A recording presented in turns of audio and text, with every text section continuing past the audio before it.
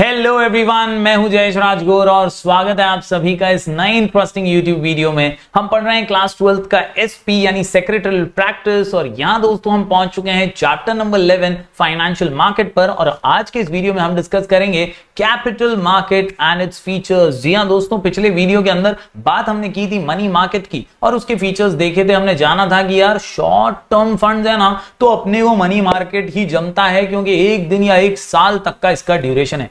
लेकिन बात अगर लंबे समय की है तो याद आती है कैपिटल मार्केट की। और ये अपना ही है बॉस, जो आप स्टॉक्स पे तुम कर रहे हो आजकल, जो अपन कर रहे हैं बॉस, जीरो धा के ऊपर ग्रो के ऊपर पैसा ग्रो कर रहे हैं ना, वही है कैपिटल मार्केट। और कैपिटल मार्केट के और उसके फीचर्स को आज के इस वीडियो में जानेंगे। लेकिन दोस्तों, अगर आप इस चैनल पर नए हैं तो इसे जरूर सब्सक्राइब कीजिए, बेल आइकन दबाइए, क्योंकि यहां आपको लगातार ऐसे इंफॉर्मेटिव वीडियोस मिलते रहेंगे। साथ ही साथ दोस्तों, अगर आप नए हैं तो जरूर चैनल की प्लेलिस्ट सेक्शन में जाइए, वहां आपको चैप्टर वाइज प्लेलिस्ट मिल जाएगी। इकोनॉमिक्स, ओसीएम, आईटी और एसपी की भी आप वहां से अपनी चैप्टर वाइज पढ़ाई जारी रख सकते हैं। साथ ही साथ टेलीग्राम चैनल से जुड़ जाइए, नाम है स्काई एजुकेशन ऑफिशियल। और यहां पर दोस्तों हम पीडीएफ नोट्स डालते रहते हैं, आईएमपी क्वेश्चंस के नोट्स भी वहां पर आपको मिल जाएंगे। तो जरूर जरूर जरूर चैनल पर अपना प्यार बरकरार रखिए। चलिए आज के वीडियो को शुरू करते हैं।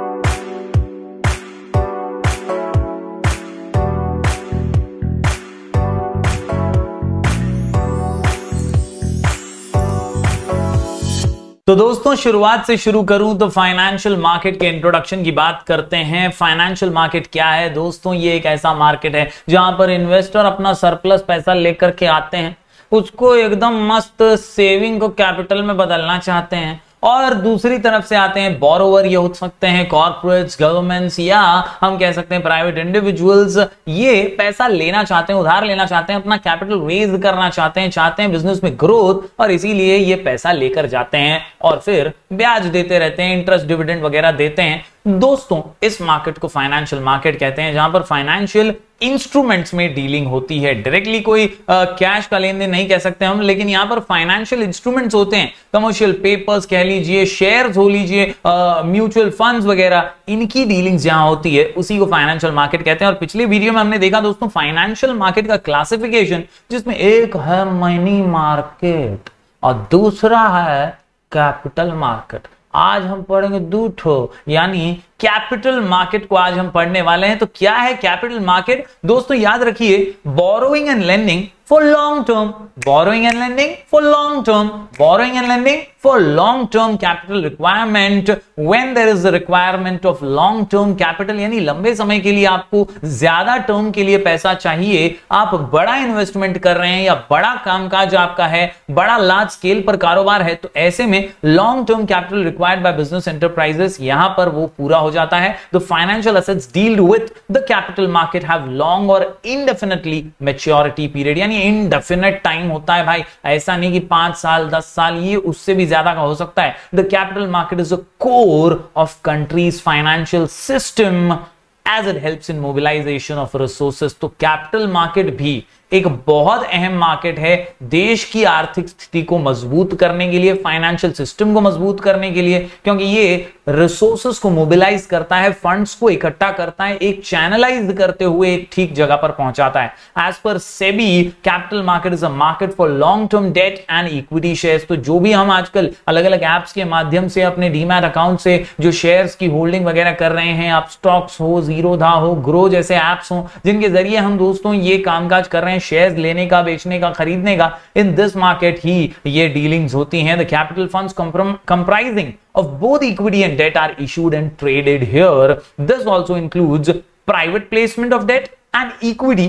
as well as organized markets like stock exchanges। तो ये स्टॉक एक्सचेंज यानी बॉम्बे स्टॉक एक्सचेंज हो गया, ये नेशनल वाला जो हो गया, ये अलग अलग स्टॉक एक्सचेंजेस जो है ना, ये यहां पर ट्रेड हम करते हैं। One of the important functions of the capital market is to provide ease of transactions for both investors and companies। तो घूम फिर के बात सिर्फ इतनी दिमाग में रख लीजिए, लॉन्ग टर्म कैपिटल चाहिए तो कैपिटल मार्केट में जाने का, शॉर्ट टर्म चाहिए तो मनी मार्केट में जाने का। चलिए बढ़ते हैं दोस्तों आगे। आज बात करते हैं फीचर्स ऑफ कैपिटल मार्केट की, क्या है खास कैपिटल मार्केट में। तो दोस्तों कुल मिलाकर के 8 पॉइंट का ये आंसर है और इन 8 पॉइंट को दिमाग में फिट करने के लिए, लिख करके प्रैक्टिस करने के लिए और बोर्ड एग्जाम में अच्छी तरीके से प्रेजेंट करने के लिए हमारा शॉर्ट कोड है डॉक्टर पालव, डॉक्टर पालव, यानी PLV क्या है ये चलिए देख लेते हैं। D से deals in medium and long term investment, deals in marketable and non marketable securities. इसके अलावा R से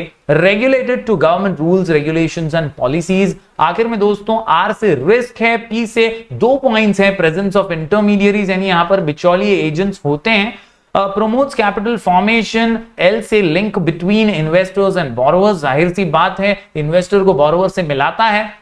साथ ही साथ V से वैरायटी ऑफ इन्वेस्टर्स। तो चलिए हर पॉइंट को अब बारीकी से देख लेते हैं। हम पढ़ रहे हैं features of capital market, answer का नाम डॉक्टर पालव। चलिए दोस्तों पहला पॉइंट देख लेते हैं, ये है deals in medium and long term investment. तो जैसा कि मैंने शुरुआत में बताया आपको कि बॉस ये स्मॉल या शॉर्ट टर्म के लिए नहीं है, ये है लंबे समय के लिए यानी लॉन्ग टर्म के लिए। Capital market is a market where medium and long term financial instruments are traded, though or we can say through this market corporates, industrial organizations, financial institution access long term funds from both domestic and foreign markets। यानी लंबे समय के लिए, ज्यादा time के लिए आपको पैसा यूज करना है ना, तो आप कैपिटल मार्केट का हिस्सा बन जाइए। साथ ही साथ दोस्तों deals in marketable and non marketable securities, तो यहां पर both types of securities are traded, they can be transferred यानी shares, debentures etc। और नॉन मार्केटेबल में which cannot be transferred जैसे टर्म डिपॉजिट्स हैं, लोन्स हैं, एडवांसेस हैं,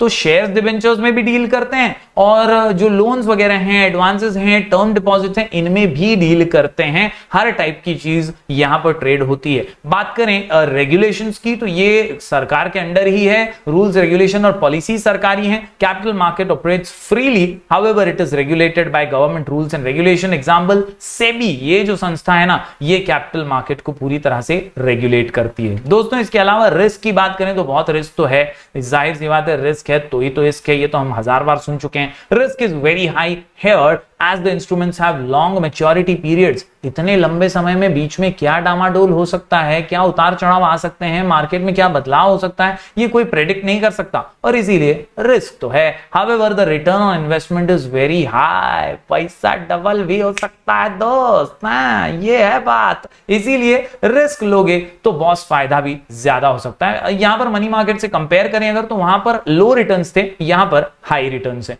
बात करें प्रेजेंस ऑफ इंटरमीडियरीज की, तो भैया हैं, मैंने जैसे आपको स्टार्टिंग में एप्स के नाम भी बताए, अपस्टॉक्स जैसे ऐप हैं या ग्रोथ जैसे ऐप हैं, ये जो एप्स हैं ये इंटरमीडियरीज ही तो हैं, ये डीपीज तो हैं। Capital market operates with the help of intermediaries like brokers, underwriters, merchant bankers, collection bankers, these intermediaries are important elements of capital market। ये आसान बनाते हैं काम को, लोगों से इजीली ये काम निकलवा लेते हैं, इसीलिए इन इंटरमीडियरीज की, इन एजेंट्स की, इन ब्रोकर्स की जरूरत पड़ती है। बात करें प्रोमोट्स कैपिटल फॉर्मेशन की, तो ये जाहिर सी बात है कैपिटल मार्केट के जरिए जो सरप्लस सेविंग पड़ा हुआ है ना, वो एक्चुअल में कैपिटल में कन्वर्ट होता है, वो पहुंचता है इन्वेस्ट बोरोवर्स तक, जो उसे इन्वेस्ट करते हैं कैपिटल की तरह। Capital market provides a platform for investors and borrowers of long-term funds to trade।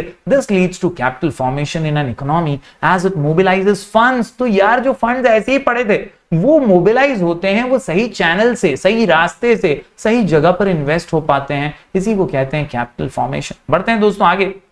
यहां पर मैं आखिरी पॉइंट्स की बात करूं तो L से है link between investors and borrowers. तो जाहिर सी बात है the capital market is link between these two. Investor अलग कहीं पे बसा हुआ था, बोरोवर कहीं था और दूसरी जगह पे, इन दोनों को मिलाने का काम इस मार्केट ने किया है, that is why it is a link. It roots money from सेवर्स to entrepreneurial borrowers. उम्मीद करता हूं ये लिंक भी आप समझ गए होंगे। आखिरी पॉइंट की बात करें पालव में, तो V से है variety of investors. Capital market has a wide variety of investors, अलग अलग प्रकार के। It comprises of both individuals, अपने जैसे सीधे साधारण मानुस, इसके अलावा लाइक जनरल पब्लिक और and institutional investors like mutual funds वाले भी इसमें होते हैं, इंश्योरेंस कंपनी वाली भी होते हैं, फाइनेंशियल इंस्टीट्यूशंस भी होते हैं, बैंक्स वगैरह भी। तो हर टाइप के यहां पर आपको वैरायटी इन्वेस्टर्स की मिल जाती है। तो उम्मीद करता हूं दोस्तों ये सारे पॉइंट्स आप समझ पाए होंगे। कुल मिलाकर के 8 पॉइंट डॉक्टर पालव, इसके अंदर deals in medium and long term investment, deals in marketable and non marketable securities, regulated to government rules regulation and policies. R से रिस्क, P से 2 पॉइंट्स याद रखिए, प्रेजेंस ऑफ इंटरमीडियरीज और प्रमोट्स कैपिटल फॉर्मेशन, आखिर में दोस्तों L से link between investors and borrowers और वी से वैरायटी ऑफ इन्वेस्टर्स। दोस्तों बहुत सारे अलग अलग इंस्ट्रूमेंट्स हैं जो इस मार्केट में ट्रेड होते हैं, जैसे कि equity shares, preference shares, debentures, bonds, government यानी सरकारी सिक्योरिटीज और पब्लिक डिपॉजिट्स। तो उम्मीद करता हूं दोस्तों आज के इस वीडियो में आपको कैपिटल मार्केट का मीनिंग समझा होगा, उसके फीचर समझ आए होंगे और ये इंस्ट्रूमेंट भी आपने जरूर नोट डाउन किए होंगे। अगर वीडियो यहां तक देखा है ना तो जरूर लाइक कीजिएगा, कमेंट में बताइएगा कैसा लगा बॉस, और ज्यादा से ज्यादा स्टूडेंट्स तक इसे पहुंचाइएगा। चैनल पर अपना प्यार बरकरार रखिएगा, हम ऐसे ही वीडियोस लगातार आपके लिए लेकर आते रहेंगे। आप बने रहिए, तब तक do like, share and subscribe. Thank you very much.